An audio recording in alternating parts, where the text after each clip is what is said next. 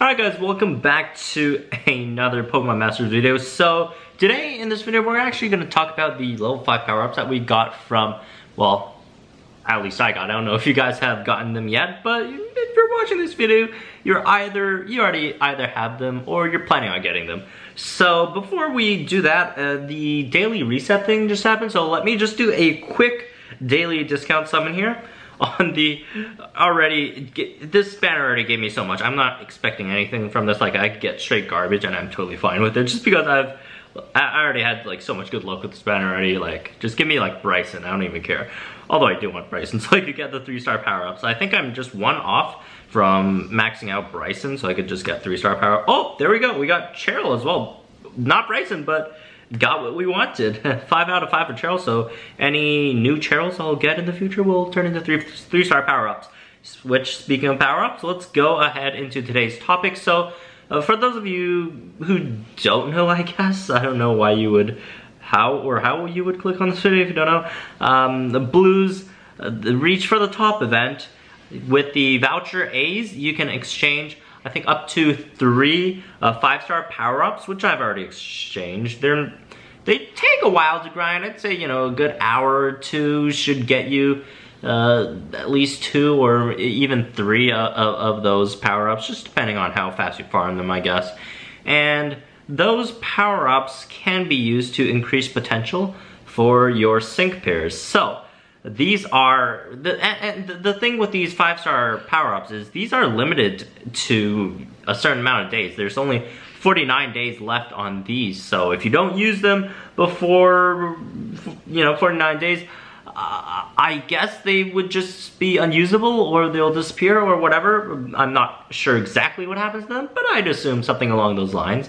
So I guess you guys, you know, better use these while we still can. So anyways, let's talk about which 5 stars we should probably use them on. So let me sort this thing by, is there stars? Oh, number of stars, there we go. That's gonna make it easier, make my life easier. So I actually do have all the 5 stars in the game right now at the moment, so we'll go over them. I've had some, yeah, a decent amount of experience with a lot of these.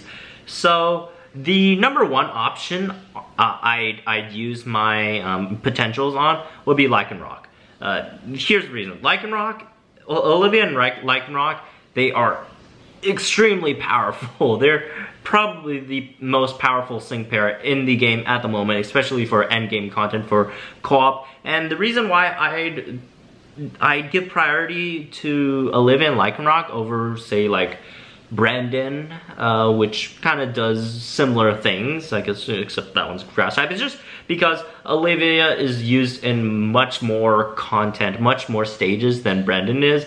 Like, you got the Skyle event, folks can do Rosa, he acts very hard with Olivia as well. I've seen someone on Reddit do very hard Erica with Olivia. Like, Olivia could do like almost everything. And then you also got these event quests, Blue with Mega Pidgeot. If you're still in the process of farming for that, if you're not done farming with that, Olivia obliterates that event. The new Blaine rock training event, the co-op, Olivia obliterates that as well. The single player one, even in single player, Olivia is obviously great as well. But you know, she just obliterates almost every endgame co-op content.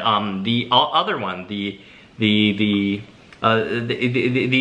and Bugsy main story co-op event where you could farm up gym leader notes, that Olivia obliterates that event as well. So Olivia would be my top choice to use these 5-star power-ups at the moment. So yeah, you know what? I'm gonna use it right here.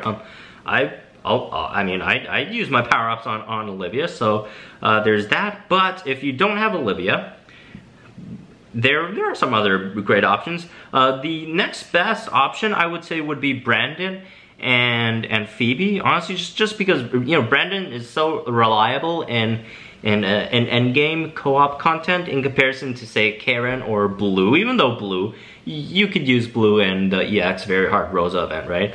But, you know, it's just much more harder. Like, Blue isn't as flexible as Brandon. Brandon even though you're mainly using him for the EX Very Hard Brock event. But, you know, there are some other situations where you could put him in as like a backup attacker or whatever in comparison to Mega Pidgeot, even though, you know, Mega Pidgeot could be used that way as well, sort of, but it's just harder to pull off. You have to like time it exactly so that, you know, when Mega or when Blue / Pidgeot comes out, you don't have too much room or you don't need to use too many moves before you sync. You know, if you have like a 1-turn delay on the sync, that's fine. You can use Smell later and then sync to Mega Pidgeot.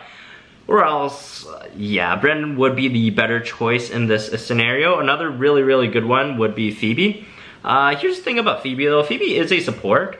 Even though there are some stages where you could actually use Pheobe for damage, Shadow Punch in the Skyla event, right? Shadow Punch all the Haunters.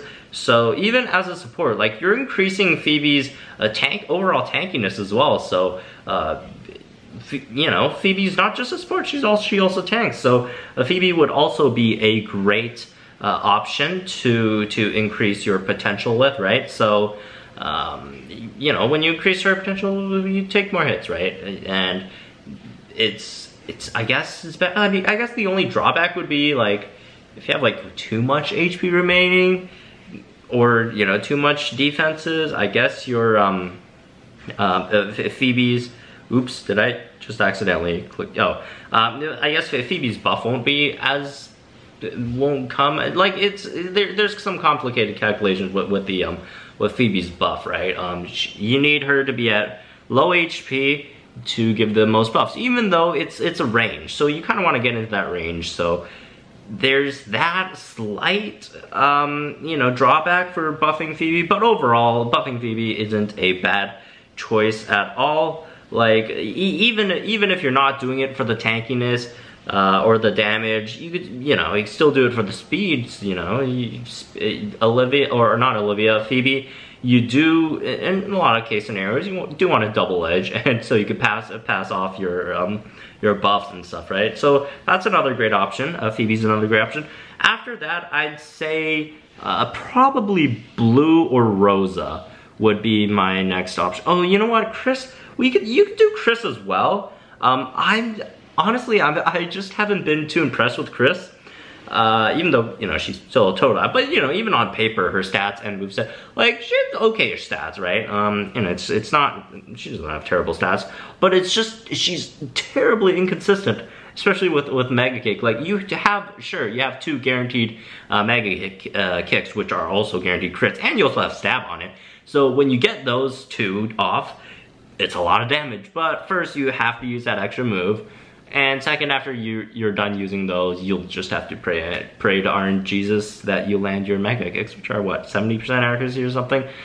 So Chris is kind of inconsistent, but you do need Chris for the most part. Well, at least one person needs Chris for the EX Very Hard Brock. So Chris, I guess, is another option. Blue, of course, is another option, a step down from all the other folks, right? The thing about Blue is Megas just don't really work too well in co-op, and before Blue Megas, dude's kind of a potato, right?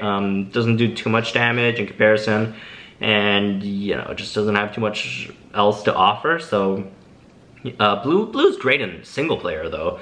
You know, if there's any single player content that you really have trouble with, like the super power training courses, even though Olivia, Brandon, they would do fine in those as well. But you know, if you don't have them and you only have Blue, then you know, Blue's not a terrible option either. And then you also have Rosa. Rosa is the same thing with Phoebe without the drawbacks, I guess. You know, just overall more bulkiness, more speed, and that's always great for Rosa, right? Rosa still, even though free to play, is still a top tier unit in this game, so not a bad choice either.